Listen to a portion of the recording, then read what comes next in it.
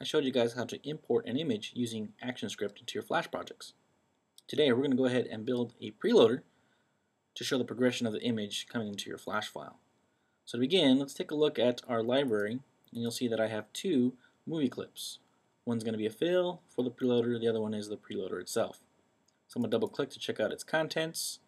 You'll see I have three layers here in the timeline. The preloader text is nothing more than a dynamic text field with preloader underscore txt for its instance name. The fill is the other movie clip. It's just a gray box with a fill underscore MC for its instance name. And the stroke is nothing more than a stroke. That's a visual indication of how much I have to load. I'm going to go back to my main timeline by clicking on scene 1, and you'll notice that I do not have an instance of that preloader on the stage. And the reason being is that I want to pull this movie clip onto the stage dynamically via code. So I'm going to right click on it, I'm going to go to Properties. You can't see that here, but it is there. And you'll see that bring up my symbol properties. Usually you have under your basic options, so you just see the name, the movie clip, and usually a registration point here. In this case, we're going to use the advanced options, and we're going to export this for ActionScript so I can pull it from the library via code. You'll see I get a reference name here via class, Preloader, and it has a base class of movie clip assigned to it. So that just means that it inherits all its properties, functions and methods defined within the movie clip. I'm going to click OK. You'll see that Flash says, hey, there's no class file for this preloader. Do you want me to create one for you? Sure, Flash. Thank you very much. I'm going to click OK, and now we can get coding. So the first thing I need to do is open up my actions. You'll see that I have some code from the previous file, tutorial. I need to create a variable that's going to be my instance name, if you will, for the preloader. So preloader underscore MC. I'm going to data type this as not a movie clip, but the actual preloader name that I assigned it in the properties panel. Now I need to go ahead and instantiate it like everything else in Flash. So I'll set that equal to a new preloader. And there you go. To add this to the stage, I'm going to use the add child method. Add child. And I'm going to add an instance of the preloader underscore MC. I'm going to test that out. And there you go. There's a preloader on the top left of our stage. I'm not liking this, so I'm going to go ahead and place this in the center so we can have it right smack dab in the middle. I'm going to return to the code. I'm going to change the X and Y values.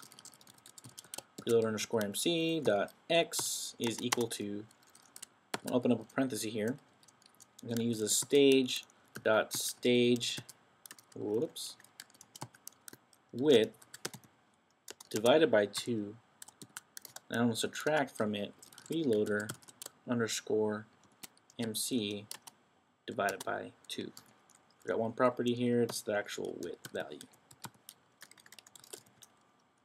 Now let me explain this here. What this is going to do is going to take half of the width of the movie clip and subtract that from the stage width divided by 2. So half the stage and nudge it over.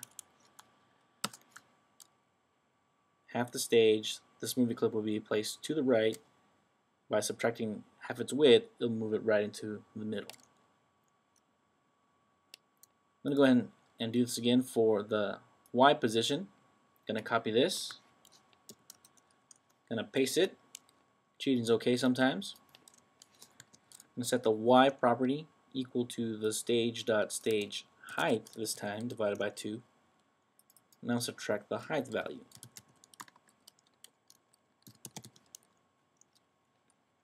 I'm going to test that out. Oh yeah, there you go, right smack dab in the middle. Now I'm going to use two event listeners to listen for the progression and remove that preloader when it's complete. So right underneath here, I'm going to go ahead and add two event listeners to the loader. img loader dot add event listener. This is going to be the progress event, and it's going to listen for the progress. There we go. I'm going to call a function image loading, and the last one of course is the complete image loader dot add event listener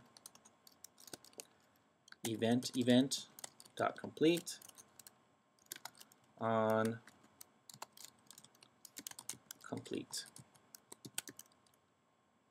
Now if I leave this alone, it's not going to work, and the reason because is that I don't need to assign an event listener to the loader. I need to assign it to the information from the loader that's assigned to the content. Kind of crazy, I know, but you just got to add this property.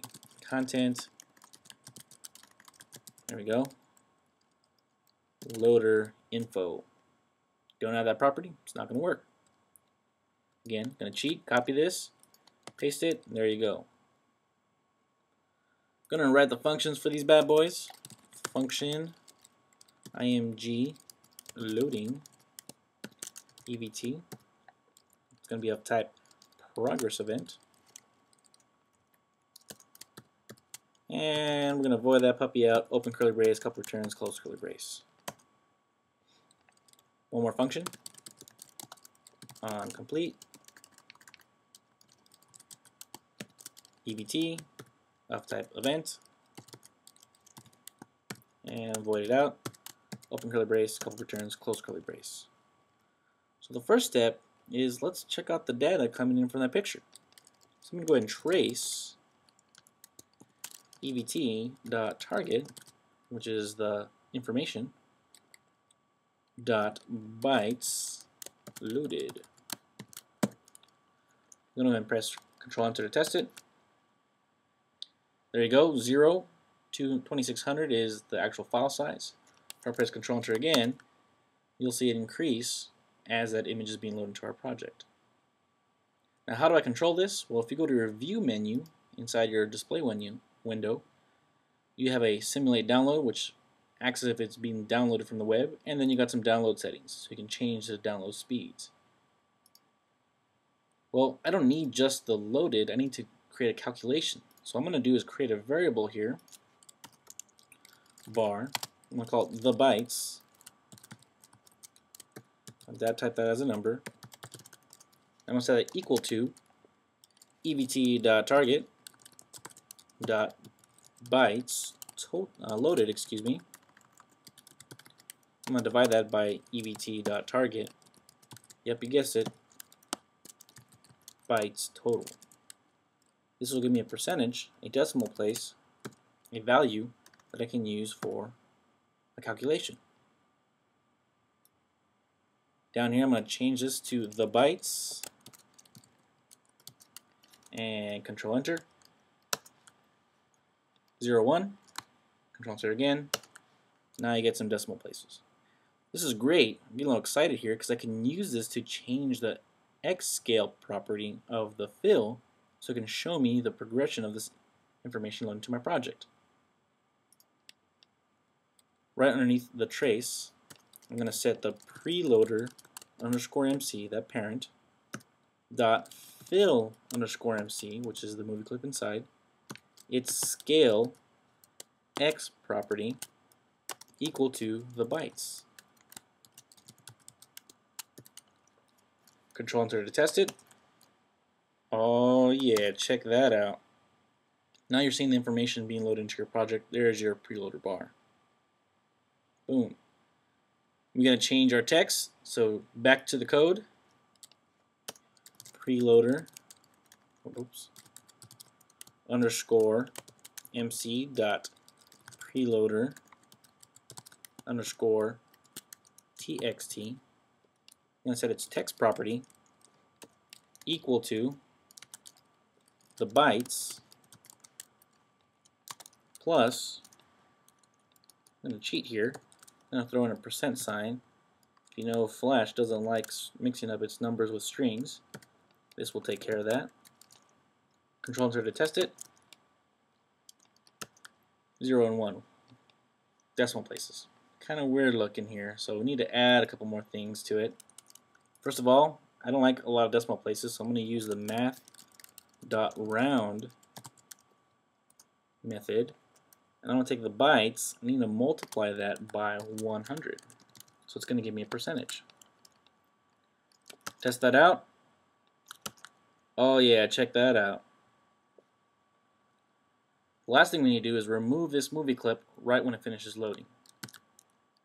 So down here in the bottom, I'm going to use the remove child method, and I'm going to remove the preloader.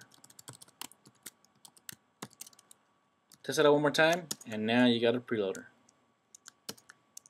Oh yeah, check that out. So you can use this for importing SWFs, images. Just make sure that you have a movie clip inside your library, pull it onto the stage, and use the progress event and complete event to complete this exercise.